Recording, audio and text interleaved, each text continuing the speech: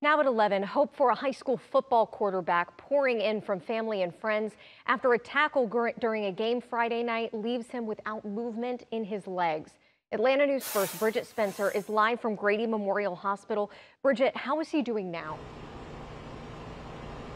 Carly, Carson is out of surgery. He is now in the ICU, recovering here at Grady Hospital tonight. His family, friends, and teammates by his side. We're told he's actually in pretty good spirits despite the devastating injury that he's facing right now.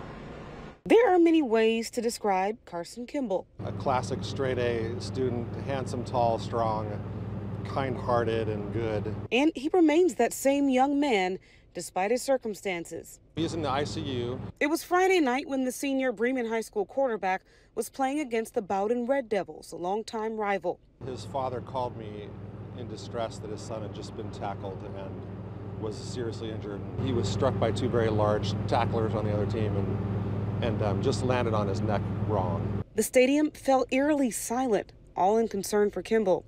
He was taken to Grady Hospital where he underwent surgery. He suffered a burst fracture of his sixth vertebrae in his neck, and it caused injury to the spinal cord. Kimball is not able to feel his legs, but strides are being made. He had some movement in his arms and wrists that they didn't expect in a positive direction, and it brought a lot of optimism. His family thanks everyone who's been praying for him. In fact, the Bremen High School principal told Atlanta News First on Saturday about a prayer group that gathered at the stadium right after it all happened. I don't think we can believe in anything else but a miracle at this point.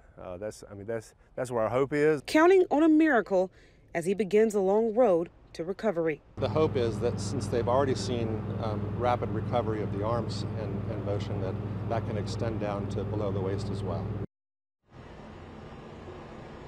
Now, as you certainly can imagine, the medical bills have certainly started to pile up at this point. An online fundraiser has been started to help the family with those medical bills. You can learn more about that fundraiser on AtlantaNewsFirst.com. For now, we're live from Grady Memorial Hospital tonight. Bridget Spencer, Atlanta News First. Certainly wishing him well, Bridget. Thank you. Labor Day weekend.